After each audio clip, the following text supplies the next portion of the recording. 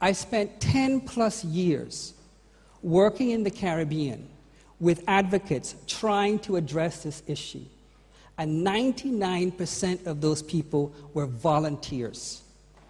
There is no money. With all the billions available for AIDS alone, there is no money to support the work that we all know needs to be done.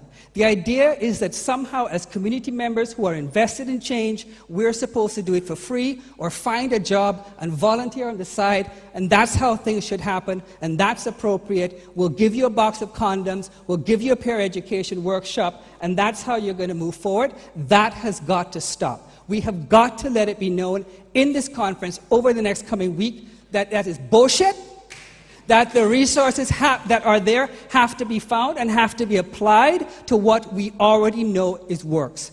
As in the Caribbean, we talk about spinning a top in mud. We have got to stop letting people give us the short end of the stick. We have to confront them. We have to say enough is enough. And we have to hold the institutions, the donor institutions, the bilateral institutions, the UN, to account about whether or not all of this money and all of this effort and all of this rhetoric about human rights is actually making a difference for communities on the ground in the countries where the epidemic is raging. Okay. So, thank you. My last point.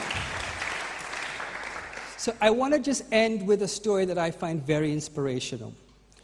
Some of you may know about the work that's been going on in Jamaica for the past, 10 years plus. But about 6 years ago, some of you may have heard about the campaign against homophobic music. And you may also have heard about the Human Rights Watch report. That was the beginning of a struggle to end the complicity of silence around the brutality and the driving out of homes of gay men across Jamaica. People had to do it in silence. People had to hide and do it. The only person who actually was permanently employed or fully employed to do this had to have a fake name because it was so dangerous that we could not allow that person's identity to become known.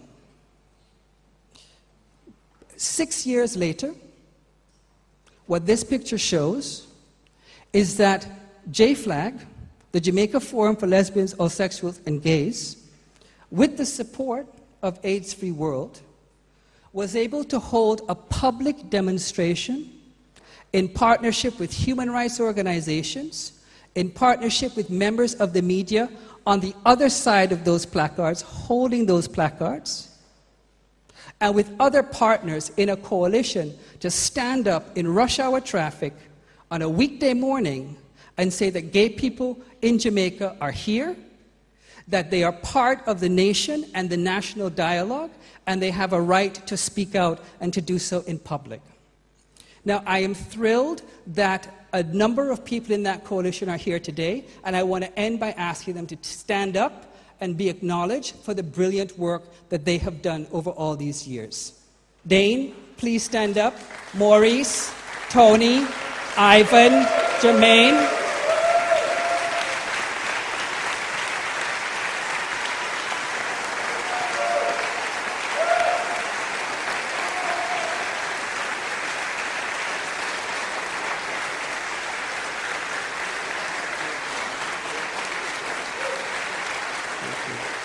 This is a testament to what happens when we have a commitment of spirit, when we are determined at whatever cost to change the way societies think about gay people. If it can happen on the streets of Kingston, it can happen anywhere. But it has to happen with support. So one more time, enough of this bullshit, no more rhetoric over the course of the next few days. We have got to push the people who come next week to really take action on what we all know needs to be done. Thank you very much.